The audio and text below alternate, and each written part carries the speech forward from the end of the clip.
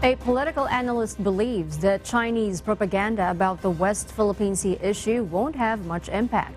This amid the reported pro-China influencers on social media trying to sway public opinion by pushing China's narrative on the West Philippine Sea issue. Professor Edmund Diao says this might even backfire on China with the rising tensions in the disputed waters. Siguro kung sinimulan nila ito bago pa nagkaroon ng mga iringan, bago pa nagkaroon ng banggaan, nagkaroon ng tensyon, kumbaga bago pa na-heighten ng emosyon ng mga Pinoy, siguro baka naging effective pa. But starting it right now, even heightening it right now, might even boomerang sa kanila.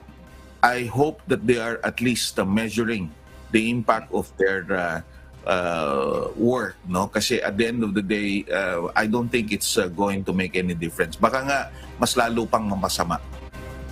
Earlier, Defense Secretary Gilberto Gibot Yodoro Jr. said that China's disinformation and information operations are part of its playbook.